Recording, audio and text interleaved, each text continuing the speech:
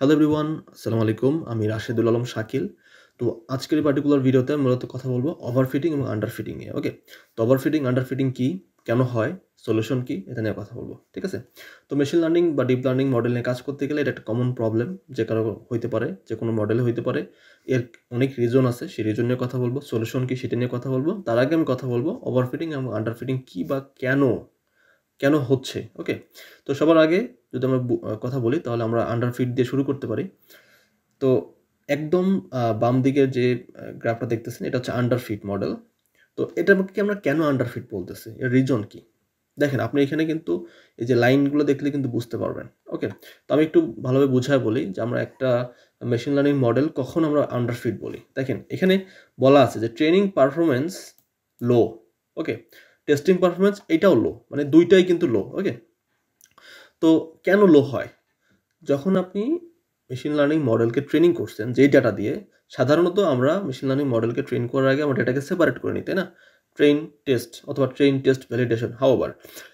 তো যখন আপনি ট্রেনিং ডেটা দিয়ে মডেলকে ট্রেনিং করছেন, করানোর পরে আবার ওই সেম ট্রেনিং ডেটা দিয়ে আবার টেস্ট করতেছেন, তখনও আপনার পারফরমেন্স ভালো আসতেছে না। তার মানে কি?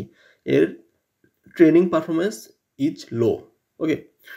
আবার এমন একটা সিচুয়েশন হতে পারে যে আপনি ট্রেনিং ডেটা দিয়ে ট্রেনিং করছেন, ফাইন। যখন আপনি টেস্টিং ডেটা দিয়ে টেস্ট করতেছেন, এটাও লো। মানে আপনার ট্রেনিং অ্যাকুরেসিও লো, আপনার টেস্টিং অ্যাকুরেসিও লো, দুইটাই লো। তো সেক্ষেত্রে আপনার মডেলটা হবে আন্ডার ফিটিং। ওকে? এটাকে বলতেছে কি? আমরা আন্ডার ফিটিং, মানে কোনো পারফরমেন্সই তার ভালো না। তো আন্ডার ফিটিং অনেক কারণেই হয়। আর আন্ডার ফিটিং এর ক্ষেত্রে আপনার সেক্ষেত্রে বায়াস হচ্ছে হাই এবং ভ্যারিয়েন্স হচ্ছে লো। ওকে? তো এটা হলো আন্ডার ফিটিং। এবার আসে হচ্ছে ওভারফিটিং। ওভারফিটিং কি তাহলে? ওভারফিটিং এর ক্ষেত্রে হচ্ছে যে ও যখন ট্রেনিং ডেটা দিয়ে ট্রেনিং করবে, খুব ভালোভাবে সে ট্রেনিং, দেখেন আপনি প্রত্যেকটা, মানে এই যে দেখেন প্রত্যেকটা পয়েন্ট সে টাচ করে গেছে। দ্যাট মিনস সে ট্রেনিং ডেটার উপরে, মানে খুব এই মডেলগুলো সাধারণত একটু কমপ্লেক্স মডেল। সো সে প্রতিটা ডাটা পয়েন্ট সে টাচ করে গেছে এবং ট্রেনিংয়ের ক্ষেত্রে সে খুব ভালোভাবে ট্রেন করছে। বাট সে যেহেতু, মানে এই ক্ষেত্রে সেই মডেলটা কমপ্লেক্স, স্বাভাবিকভাবেই আপনার টেস্টিং পারফরমেন্সটা আবার খারাপ আসবে। ঠিক আছে? টেস্টিং পারফরমেন্সটা যখন খারাপ আসতেছে তখন এটা কিন্তু আর আন্ডারফিট না, এটা হচ্ছে কি ওভারফিট। এটা কি? ও মানে শিখতে এত বেশি শিখে ফেলছে যে ও কনফিউজড। বাংলাদেশের রাজধানী কি ঢাকা নাকি সিঙ্গাপুর? সো ও আসলে কনফিউজড হয়ে গেছে যে জাহাঙ্গীরনগর নাকি হচ্ছে ঢাকা, পুরান ঢাকা। তো মানে যা হয় আর কি, শিখতে একটু বেশি শিখে ফেলছে। তো বেশি শেখাও যাবে না, আবার কম শিখলেও সমস্যা। এ তো মূর্খ। এই যে আন্ডারফিট হচ্ছে মূর্খ, আর এ হচ্ছে বেশি শিক্ষিত, মানে এটা ওভারফিট। এও কাজের না। সো আন্ডারফিট ওভারফিট একটাও কাজের না। একটা ট্রেনিং অ্যাকুরেসি, টেস্টিং দুইটাই খারাপ। আর একটা হচ্ছে ট্রেনিং খুবই ভালো, যা শিখাইছেন সেটা সব পারতেছে, বাট নতুন কিছু আসলে সে পারতেছে না। তো একটাও ভালো না। তো ওভারফিটের ক্ষেত্রে সেক্ষেত্রে লো বায়াস হাই ভ্যারিয়েন্স। ওকে? আর তাহলে বেস্ট ফিট কি? বেস্ট ফিট হইতেছে মূলত, মানে এটা এমন একটা, মানে সিচুয়েশন যেখানে আপনার ট্রেনিং পারফরমেন্স ভালো, টেস্টিং পারফরমেন্স এটাও ভালো। এক্ষেত্রে আপনার বায়াস এবং ভ্যারিয়েন্স হচ্ছে ব্যালেন্সড। ঠিক আছে?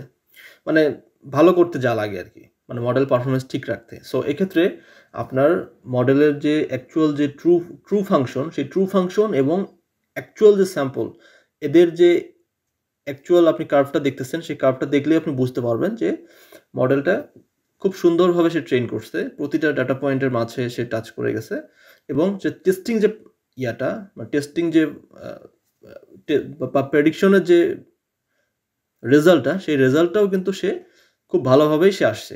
সো এটাকে আমরা সাধারণত বলতেছি কি, মানে বেস্ট ফিট। আমরা অলওয়েজ বেস্ট জিনিসটাই চাই, আমরা কখনো বেশিও চাই না, কখনো কমও চাই না।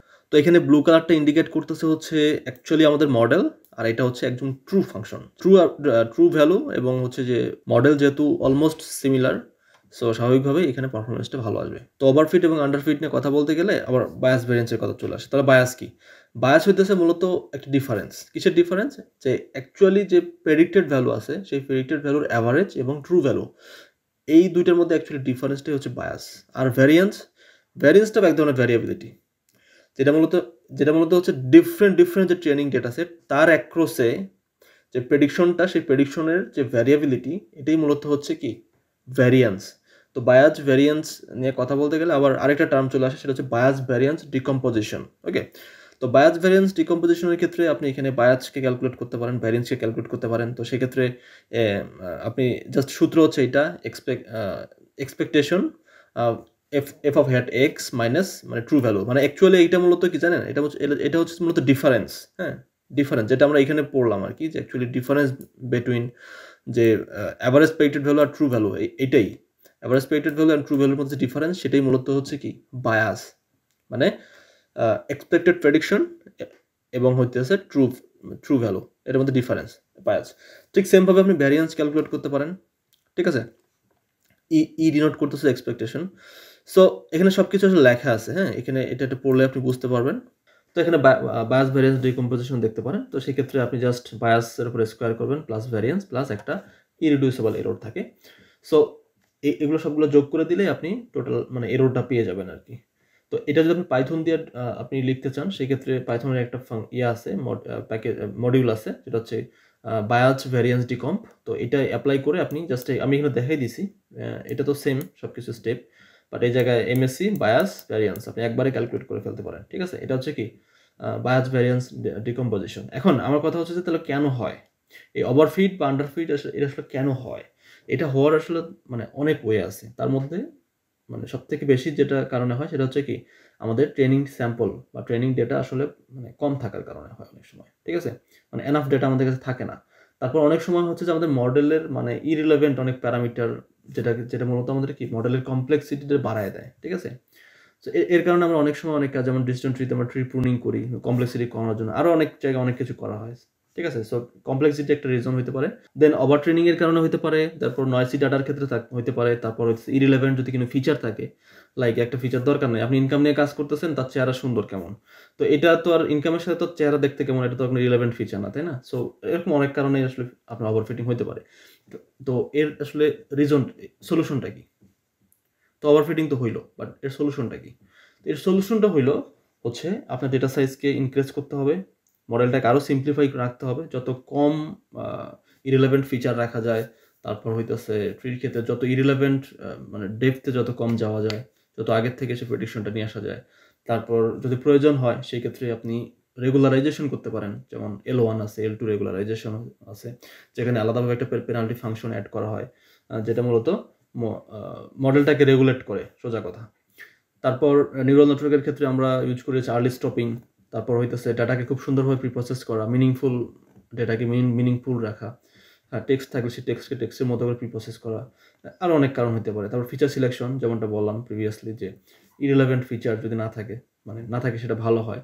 স্পেসিফিকলি যে ডোমেইনে কাজ করতেছেন ওই ডোমেইনে রিলেটেড, হাইলি কোরিলেটেড যে ফিচারগুলো, সেই ফিচারগুলো নিয়ে কাজ করবেন। তো এই ধরনের কাজ যদি আপনি করেন তাহলে আপনার মডেল আসলে ওভারফিট হবে না। এখন ওভারফিট কেন হয় এটার আমরা কারণ দেখলাম, সলিউশনটাও দেখলাম। তাহলে মডেল ওভারফিট হয়েছে কি হয় না এটা বুঝবো কিভাবে? এইটা বোঝার জন্য আপনাকে এই কাজটাই করতে হবে। আপনি ট্রেনিং করার পর যখন আপনি এইটা দুটো কার্ভ করবেন, অ্যাকচুয়ালি প্রেডিকশন এবং তারপরে হচ্ছে যে অ্যাকচুয়াল যে ট্রু ফাংশন, সেটাকে প্লট করলে দেখবেন যে দুটার মধ্যে আসলে অনেক বেশি ডিফারেন্স। তখনই আপনি বুঝবেন যে আপনার মডেলের আন্ডারফিট হয়েছে নাকি ওভারফিট হয়েছে। ওকে, so this is actually the basic concept of overfitting and আন্ডারফিটিং in machine learning. I think you could understand. So see you next one. Thank you. Assalamu alaikum.